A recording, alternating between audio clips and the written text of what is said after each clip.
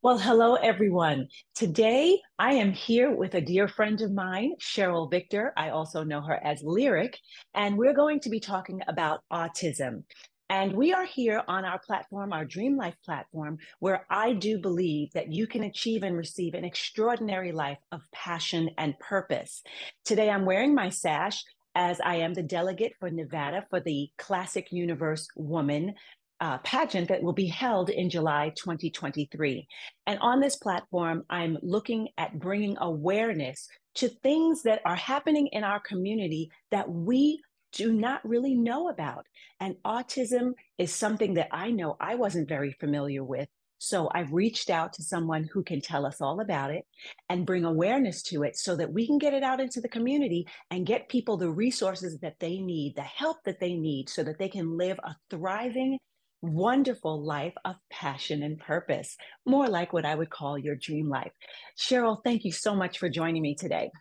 Thank you so much for having me, MarQue, and congratulations on your title. Well, thank you. Thank you. And congratulations. You have a nonprofit called CARS, that's Communication Autism Resources, that helps our community. Yes? Yes, that is correct. Communication Autism Resources was founded actually during the pandemic, and I actually personally struggled with the situation. So, the purpose of Communication Autism Resources is to help those that have developmental disabilities that may struggle to communicate. And we Mhm. provide a form of communication through assistive technology via use of iPads or communication applications. And this gives them the power to communicate. It's a beautiful thing. Wow. Okay. So you hit on a whole bunch right there. And I want to start at the very beginning so we can unpack this because, as I said, I wasn't very familiar with autism. So, exactly what is autism? Autism is actually a developmental delay and it's caused by differences in the brain. So it's a neurological thing. Wow. Okay. And we've talked about communication here, and we talked about behavioral disabilities. So, how do those two things come together with autism? Actually, there's a few things that are deficits for those autism. Communication is one of them. Mhm. Social interaction is the other one. And the third one is just that developmental delay. You know, it could be academics, communication, social, just how to deal in everyday world, just like you said earlier, like those that are called typical do. So they really struggle with that. Right. I mean, would we actually be able to identify just visually a person with autism if we were, let's say, at the mall or at a grocery store? It depends. You know, if you met one person with autism, you've met one person with autism. There is a spectrum of Mhm. autism. So you could be severe or it could be not so severe, right? So it depends on where you lie on the spectrum. So you may see one person and not know at all. And then you can see another individual and you can see some of those things like maybe walking on their toes or flapping or Mm. stimming, or a lot Mhm. of times they have sensory issues. So you might find them holding their ears. So it really just depends on the individual, but there are definitely signs that you know an early intervention to let you know that maybe if you want to get your child diagnosed. Wow. Okay. So in some cases you recognize it, in other cases you don't recognize it, but there are telltale signs. Let's go to some of our questions here. And who is affected by autism? Well, autism does not discriminate, that's for sure. So it definitely crosses all lines. It crosses racial lines, socioeconomic, ethnic lines. So I work with this all day long, and it definitely hits everyone in all of our community. So it's very important that everyone knows about this because there's no discrimination. It can hit you whether you're rich or poor, no matter what your race is. So be aware of what the signs are so you can get help right away. Wow. What about gender? Male to female or? Actually, male to female, it's really interesting because it tends to be more prevalent in our boys. So our males, they tend to get it more than our females. The females are not excluded, but according to data from the CDC, definitely it's our boys that get it more frequently than our girls. Wow. See, and sometimes, like, that's why this awareness for me is very important. I would have thought, just FYI here for me, like sickle cell targets a race. There are different diseases and disabilities that are out there that do target specific backgrounds and cultures. But you're saying this one, everybody, nobody is indemnified. Absolutely. It crosses all lines for sure. Okay, so now in detecting autism, is there a better time to see it, learn it, identify it? You definitely find it during those developmental years, because there are milestones within a parent. You're raising your child and you see that chart of milestones. When should they be speaking? When should they be walking? Okay. Those type of normal milestones that all our parents look forward to. And so a lot of times you'll find those deficits during those times, like between the ages of 2 and 3, when you're seeing Mm-hmm, those mm-hmm. other typicals developing and you're thinking, well, wait a minute, mine possibly could be missing something here. And that's a lot of times when you start to see those telltale signs, or you might want to start looking into just going to your local school district or your local neurologist to see if there's something going on there. It's interesting that you say that because we're living in this world of technology, and for the most times, this is what we see with our people. That's right. And when that is happening, we're not paying attention so much to our children and their process of developing, excuse me. So with children, this is the time that you want to check them out more in their developmental stage, like you said, ages 2, ages 3, when they should be talking, when they should start actually formulating words, et cetera, et cetera. We have a tendency in our society right now, we're stuck on iPads.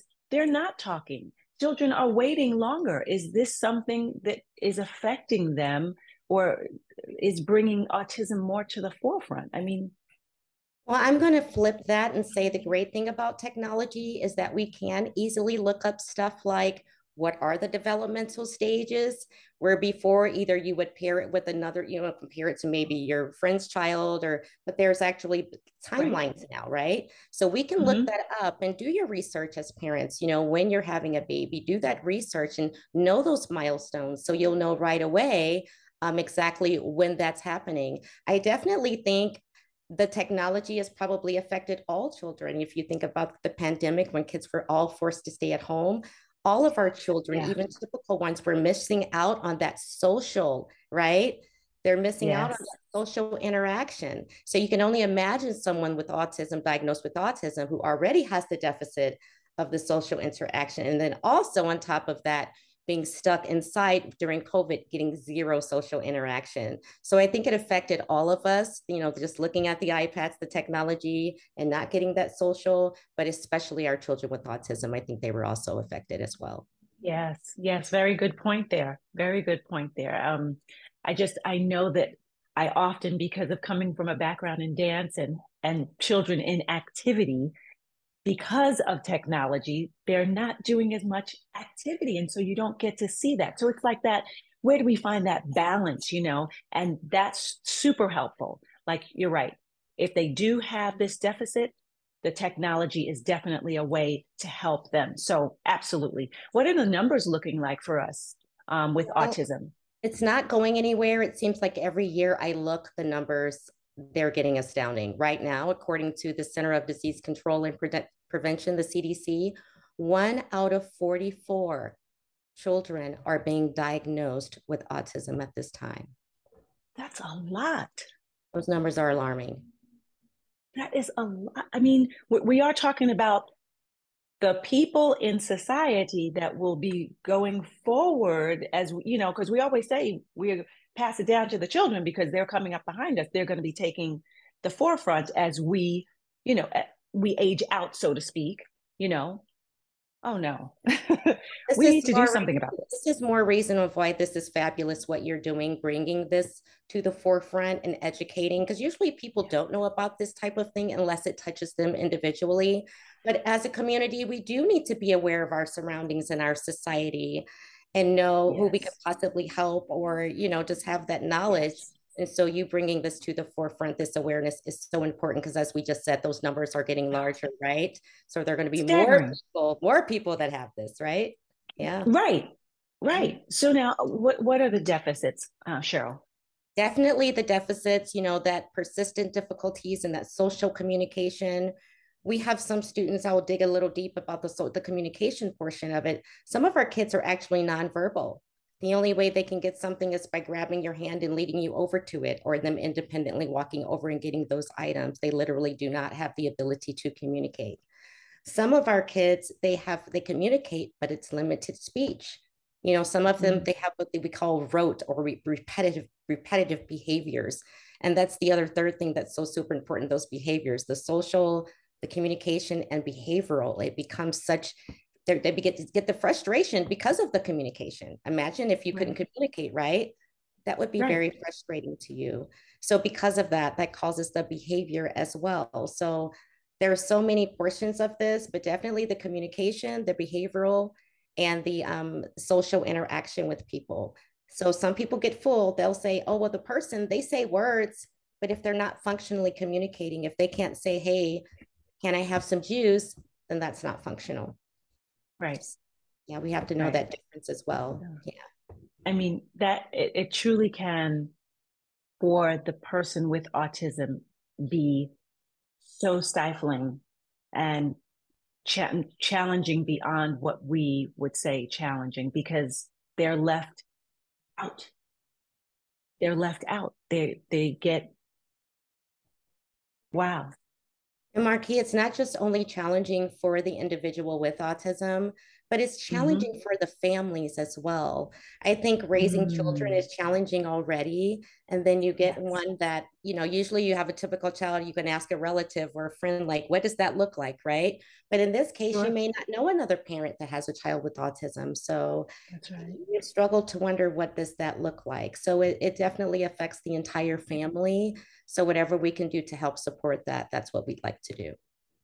And yes, and much to why awareness, awareness, awareness, so important, that we don't just push them to the side, that we don't just think they're acting out, that we don't just categorize them as the bad seed or the bad child. No, to get them diagnosed so that the help can be given and the resources can be brought to the front to help them. I also want to look at the parents do have to deal with this, because I know it can be frustrating and it takes super patience, of which I always said I have the patience of my fingernails, and at the time they were nil. And so, I cannot even imagine how they feel when they don't know what to do for their child. Can you speak a little bit to that? Because I know sometimes it's fear, sometimes it's frustration, and sometimes it's just simply not knowing. You're absolutely correct, MarQue. It's a little of all of that. I think at first it's, them just realizing there's an issue, right? And then knowing who to go to, who do I speak with? What do I do for my child next? Those are all the Yes. questions that parents have. Will my child be successful? Will they have this forever? What can I do to make sure they have the best quality of life? If my first advice to any family that may even possibly think of the signs that they may see something, is the first and best thing you can do is to go get a diagnosis. And you kind of briefly touched upon that earlier, but it is so Mhm. important to get a diagnosis. If you do not have a diagnosis, you cannot get services, therefore resulting in not getting any assistance, resulting in, again, having a child or growing this adult, raising this person that will not have any resources to support them throughout their lives. So definitely do the first thing, get those diagnoses, and also know that early intervention is key. You must start early. Don't think, oh, this is going to go away, I'm not going to do anything, because a lot of times we go, oh, they'll grow out of it. Don't have that mindset. Definitely, I'd rather you be proactive and say, oh, it's nothing later after you find out it's nothing, but go Right. find out first, see if there's something there, and then immediately after that, find out what the resources are and start that early intervention. And you will be amazed at the progress and how much help that is. Wow. You touched on something that I want to kind of dig a little bit deeper into, because my brother had asthma, and it was one of those things where, oh, he'll grow out of it. And then my son had what they called running asthma. I don't know why they diagnosed it or called it that, But again, something he'll grow out of. Is autism something you will grow out of?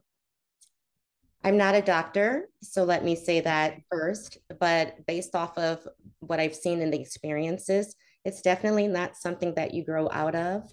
It's something that you can get therapies to kind of eliminate some of those behaviors or learn how to work around the communication deficits with different resources like technology. But it's something that you're definitely always wanting to use the same strategies with that person because it's a developmental and it's neurological. So this is Okay. something that will always be there, but you definitely have those resources though to help them get through life and be successful. But only if you have these resources and you use the different therapies available. Yes. Yes. One of the things I want to make sure the audience and those who are watching this and have an opportunity to see it, and those people we share it with, have the understanding of. If you do not get the diagnoses, you cannot get the help that's out there for you. There's not a reason for you not to get that diagnosis or for you to seek out these answers for whoever it is that may be struggling with these disabilities, this disorder, and the disorders, because the resources are available with the diagnoses. So, I mean, I know a lot of times people don't want to claim things and, we want to just shove it to the back, not think about it, it'll go away. Do not do that. We're looking at children that are going to be our future, and we need to make sure they have a way to communicate in the world successfully, not just for other people, but for themselves, so that they can have a thriving life of and productive life, one for them. Cheryl, thank you so much for bringing these things out. Let's hit a few more things that, could really help with tools. What are some of the tools that we have or resources that are out there? Well, I won't say all states because I haven't been to all of them, but I would assume most or all states have at least a state level. We have the Desert Regional Center here in Las Vegas. Mhm. So that's our Right, state level center, right? That you go to. Definitely go there with your diagnosis, of course. So that would be after the diagnosis, right? Because without the right, diagnosis, like you just said earlier, you cannot get services. And without services, there's no success. So right. after getting that diagnosis, go to somewhere like your regional center, sign up for that. It is taxing. You have to fill out a lot of paperwork. There's a lot of waiting list, but that's a part of being a strong parent. And you just have to really advocate for your child and make sure those things happen. Once you get that, there are other services such as ABA, which is applied behavioral analysis. That's to assist with the behavioral portions of things. Right. There's something like what my nonprofit and for-profit does. There's assistive technology, which we focus on the communication aspect of things. We provide technology iPads, for example, with communication applications, and model that Mhm. with the students that will allow them the ability to communicate their wants and needs on a daily basis. So you have those type of services, speech therapy, hypnotherapy, occupational therapy, all of those therapies are available to you. And the great thing about now that wasn't before, the insurances actually cover all of this stuff now, where years ago, Yes. insurance did not cover ABA at all. So it's great that a lot of these services are totally being covered by insurances. I'm not saying it's an easy journey, but it's definitely something that Mhm. can be done. Absolutely. Absolutely. You must continue to persevere. And when we take on the role of a parent, that is part of our job. Right. I mean, so many times this stuff gets swept under the rug because people just either don't have the patience to deal with it, don't know. A lot of times they just don't know where to go. So it is very, very advantageous for you to seek out in your community. And if you're here in Las Vegas, Nevada, reach out to Cheryl Victor, her communication autism resource, as well as Victory Autism Resources, so that she can help you and get you some assistance, work with you, consult with you, answer some of the questions that you may be having. I want to jump back just for a second because, when children are rambunctious and they've got all this energy and running all over the place, and we started prescribing them Ritalin and saying they had ADHD, if that's happening, I'm not going to say that that's not the problem with your child. Obviously, we're not doctors. We're just talking about this. But if that is happening, you may want to get the child checked out. It may be on the autism spectrum. And then you would have resources to help you out rather than just America. We have to stop trying to take a pill for everything. I know that's pretty broad and I'm throwing it out there, but it's true, you know. And children should have a level of energy that we as adults have kind of slowed down from. That's why we look towards them, you know. We want them to go get the remote because I don't feel like walking over there getting it. You know, that's what's great about a lot of the services here because you have some that you're right, you can go to a neurologist and get a prescription, right? But then you also have all Right. of these homeopathic options like the ABA I was speaking of earlier, or the hippotherapy where they can ride horses, right, for their OT and PT. Yes. Or swimming. Like there's so many great even music therapy, so many different therapies out there. That's why parents, instead of looking down at the situation, do your homework, get excited, and choose which programs are going to be best for your child and your family. And if you need assistance with that, then Victor Autism Resources or Communication Autism Resources will be more than happy to assist. Oh, I love that. I love that. A lot of it is, Cheryl, that they've just left music in schools and stopped taking all these extra programs out. You know, some of that stuff would be built in, but since they didn't, this is the route we have to go. What are the resources that are available here in Las Vegas? I know we have your resource. Is there something else that you would advocate for? Yeah, absolutely. There is a nonprofit here that's been around since the 90s, and they're one of the larger nonprofits that deal with that community of children diagnosed with autism, and they deal from birth up until adulthood, which is wonderful. The name of that organization is called Feet of Southern Nevada, and that stands for Families Effective Autism Treatment. And so that's a great go-to place. For the social, there's a place called Sports Social. They help kids, they put them in groups, they teach them how to socialize appropriately and how to generalize that skill, how to ride a bike, how to skateboard. So super fun. Nice. So there's just it's just getting so fun out here. Our community is growing with resources. 20 years ago, not so many, but those are a couple that I could definitely advocate for. But there are so many out there. Just really Google. I don't love one more than the other. I think it's great that we're all out here, finding our niche and just kind of doing what we can to help that community. Because as we said earlier, it is growing, right? Yes, yes. And I just want to double down on that, that you are available to assist with families. Yes, I am. Through Victor Autism Resources, you can go to our website, of course, which is varlv.com, and you can fill out the questionnaire, and we'll be more than happy to get back with you. And if you find that you're in a struggle, so don't feel like, oh, I can't afford this, that is where the nonprofit comes in. We want to help supplement the income of those that may think they can't afford it. And that may be some of the issue for people not getting help as well. So do not let that deter you from calling up, at least getting some information. We all like those cell phones, we're always on it. So don't hesitate to give us a shout out. You can reach us via email or also by phone call as well. Yes, I'm so glad that you came on. I think earlier you might have hit on this, but I'm going to ask anyway. What is your personal connection with autism? Yeah, I did briefly say that I was affected by it, but I didn't say in what way. I personally have a 21-year-old, actually, he'll be 21 soon, diagnosed with autism. He was diagnosed at the age of 3. He had severe behaviors, slapping, running, eloping, so many different behaviors. He also had the communication issue. He was one of those that had words, but it wasn't functional. So he would sing you an entire song, but he wouldn't say, I want juice. So we had the functional communication that I spoke about earlier. He had that deficit.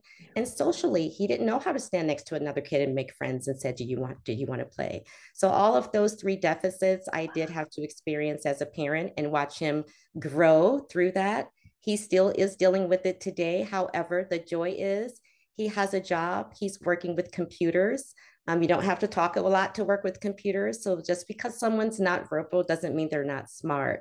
So we have to give Right. these students the opportunity so they can show us what they can do. And without the Yes. resources, without the communication applications and the village, there's an old Nigerian proverb, it takes a village to raise a child. Truly, with this Absolutely. group, it takes a village to raise a child. So make sure you surround yourself with your village when you're going through this journey, because it is so important. And now I stand proud as a mother of a child with autism, proud to say that I'm very happy he graduated with a 3.86 grade average in gen ed, but still in special ed, getting those resources.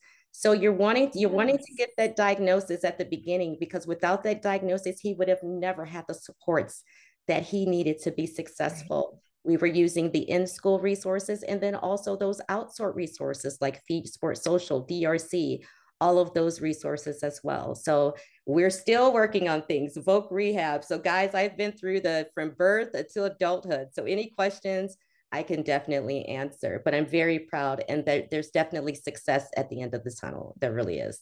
Yes, that is so exciting and so wonderful. Congratulations. I remember when your son graduated, and as dapper and handsome as he is with his cap and gown, how beautiful. And this brings me to my understanding with what you just said. He would sing you an entire song, but he couldn't say, I want some juice. Well, that's because his mother is a beautiful singer and songwriter and musician. So I know that he gets his talents from you, and we will be looking to see you out there performing with in Las Vegas, because I know you do. And you've also been doing the national anthem, right? I have. I've performed the national anthem. My first time was for the Florida Marlins, but most recently now in my home city of Las Vegas for the Las Vegas Aviators. So I look forward to continue to do that as well. And I know they're partnering with you on the nonprofit. Is that correct? Yeah, so we have a night at the ballpark where small percent of the proceeds will go to communication autism resources, so we can provide that power for students to communicate. That's what we want. We want to give all children the power to communicate. And so come on out and support communication autism resources at the ballpark, on Amazon Smile, wherever you can support. We really would appreciate it. Yes, I think that is fabulous. I'm so glad that that was a connection for you in the community. And I want to thank you so much for your time and your knowledge with autism, the sensitivity of it, the understanding, and having a resource for our community and for people out there that need help. So, Cheryl, thank you so much. I appreciate your time today. Um, Again, I'm MarQue, your Classic Universe Woman 2023, right here, the delegate in Nevada.